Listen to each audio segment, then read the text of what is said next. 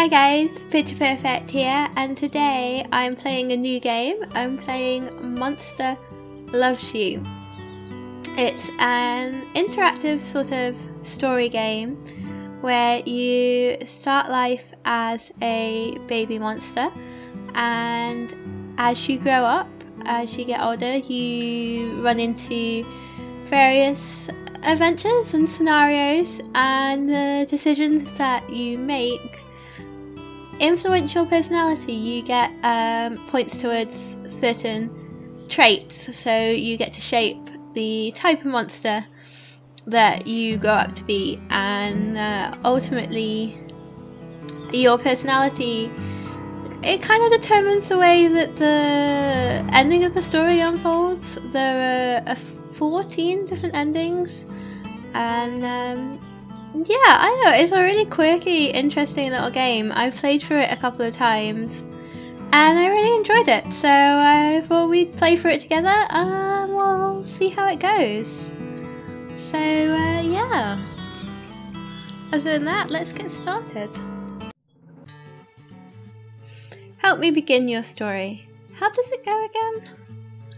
Long ago, deep in the forest, monsters called the whale mist. That's right, long ago, nestled in the heart of the forest was the monster village of Omen. You are born from slime that holds the memory of monsters known for actions and attitude, or words and thoughts. I'm going to go for words and thoughts. You're not awake yet, but soon your first eye will open.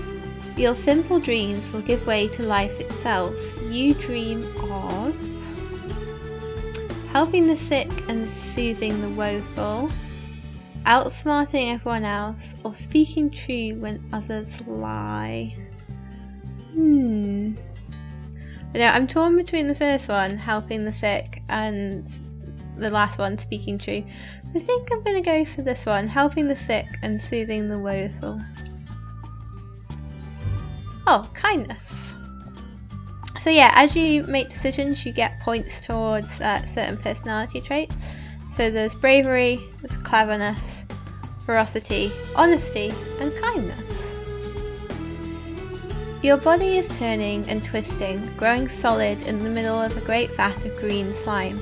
It's time to be born. See, these are the different traits. You can see them a bit more clearly now. Bravery, cleverness, ferocity, honesty, and kindness.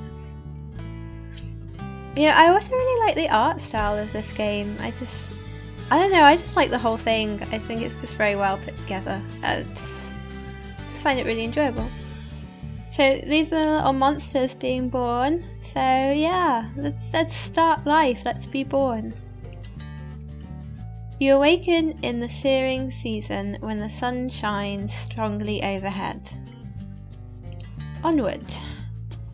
Your eyes open. You're a morsel, just barely born. You float in the spawning vat. Dozens of other morsels are exploring, flailing, and stealing food from each other. I think we're going to float just a little bit longer and enjoy the peace. You close your eye and breathe for a while.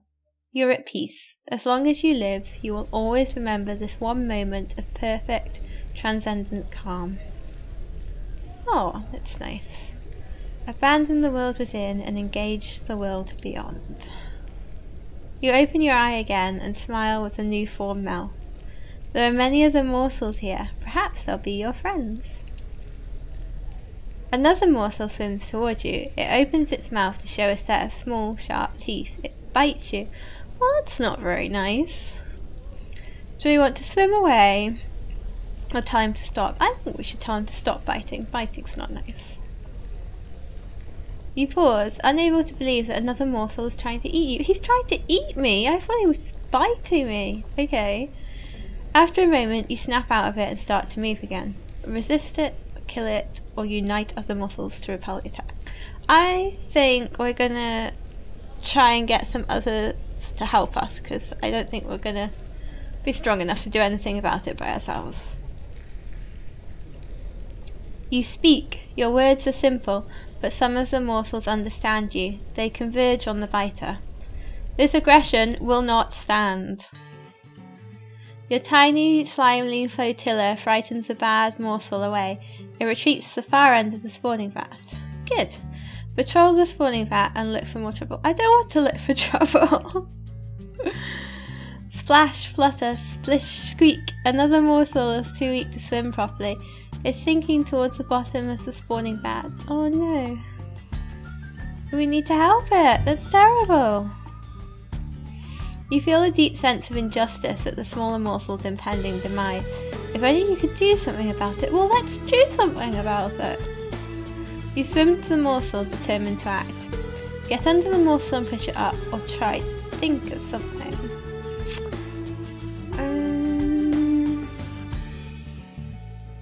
If I try to think of something, will I actually succeed in thinking of something? Let's have a look. You rack your newborn brain. Wait, there, some animal bones and sticks rotting at the bottom, half hidden beneath the slime clumps. Prop up the dying morsel. That sounds like a good plan. You swim to the bottom. Casting about, you gather some sticks and the long curving ribs of a deer. Okay, well that just got a little bit weird, but okay. Get them jammed together good and tight. Okay. The morsel's own dissolving body holds everything together well enough. Half its body is above the surface of the slime. Okay, that's good, right? Make sure nobody messes up what you've created. You swim in circles around the rescued morsel, keeping the cruel ones and biters away until your new friend begins to move and solidify. Help the morsel off the structure. As you do, you feel dizzy.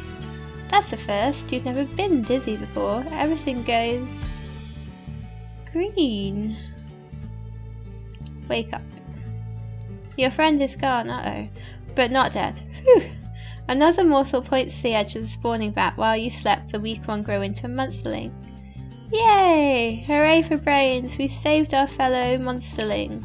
Or morsel or something. Now I've grown into a monsterling. Okay, you've grown too big for the spawning vat. You must move on to the next stage of your life and become a monsterling. Any advice?